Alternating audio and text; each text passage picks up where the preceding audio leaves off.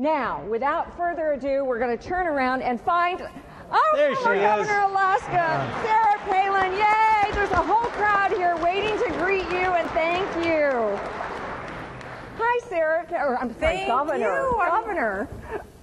We're so glad to have you here right now. Call me Sarah. Oh, thank you. You betcha. You know, you are the mother of Track, who is your son has been deployed to Afghanistan, and I know that you know the worry and concern as a Blue Star mom, and we are so grateful for his service and for everything that you have done for our troops. Thank you.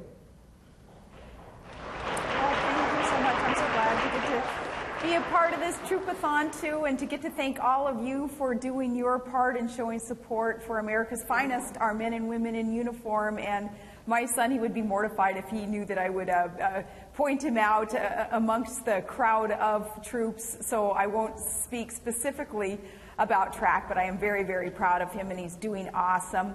But I'll tell you, our troops, they deserve our support. We living relatively easy lives and exercising all of our rights and the constitutional protections that we have.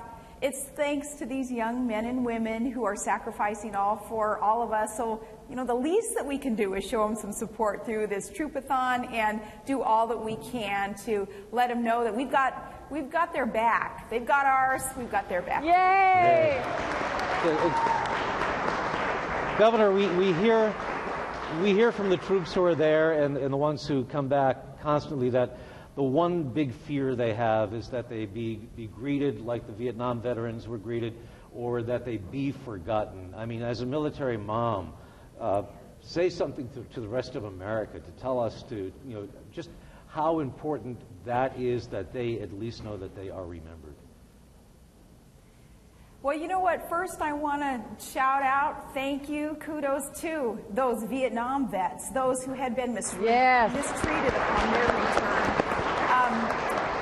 God bless the United States military, those who served in the past and are presently serving, again, laying it all on the line for all of us. I'm ashamed of the way that our Vietnam vets had been treated, and if there's any way that we can make it up to them, let us do so. And learning from the experience that some had participated in with that mistreatment of vets returning way back when, let us make sure that that never happens again, and that we always can keep in mind what it is in terms of the sacrifice being made by our troops today. And let's show them the support, let's show them the respect that they so deserve. Bottom line, our men and women in uniform truly are a force for good in this world, and it's nothing to apologize for. It's something to take pride in. They are our true American heroes. Absolutely, absolutely. I know, Governor, that you've been very supportive of the Alaska National Guard when they served over in Iraq, and why did you feel that was so important? Yeah, all governors, I think, take a lot of pride in being commander-in-chief of their National Guard troops, and the Alaska Guardsmen and women, they having served in peacekeeping efforts in Kosovo and in Kuwait and in all these other areas, and I was so privileged to take a couple of trips overseas to get to visit them and see the commitment that they have to contributing to a greater good, serving something greater than self, and branching out beyond just Alaska and the protection that we need here, but throughout the world. What amazed me about our troops over there was never did I hear one complaint from any of these guys. And these guys and these gals here, they train up here in Alaska 60, 70 degrees below zero, and then they get over there where it's 120, 130 above, and they're carrying 70 pounds worth of gear, and they're physically, it looks so draining and it looks so burdensome, but never once did I hear a complaint. In fact, I just saw pride on their faces, and they were so happy to get to participate in something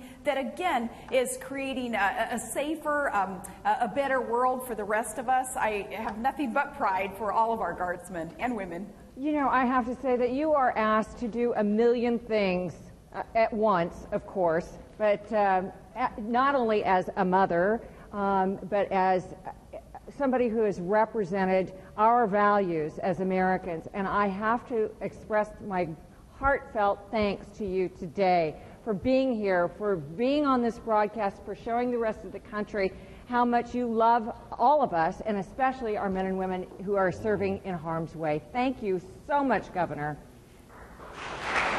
Well, I accept that, and I thank you. But truly, my thanks to you is greater, I think, than I can even articulate. For you to have put such effort into this Troopathon, for you to get people enthused about contributing to help make our troops' lives a little bit easier while they're overseas, especially, and for the families who are making great sacrifices, too. My heart just goes out to you in great appreciation, and let me speak a little bit for some of the troops. I'll speak for my son when I say they do appreciate your efforts. They love those care packages. They love getting a personal note or letter from someone saying, man, we haven't forgotten about you. We love you. We're praying for you. We're providing a prayer shield around you. And for you, your efforts, I cannot thank you enough. Governor of Alaska, former Governor of Alaska, Sarah Palin, mom of track and a true patriot. We love you so much. Thank you, and God bless you. God bless you. God bless the United States military and America. What a shockingly controversial woman. I know. Really radical. Boy, Really The radical. blogs are going to go crazy over I know. that. And, nightly nuts, I news tell is ya. going to go insane. I mean, what are they going to do with all the headlines? Look, I'm telling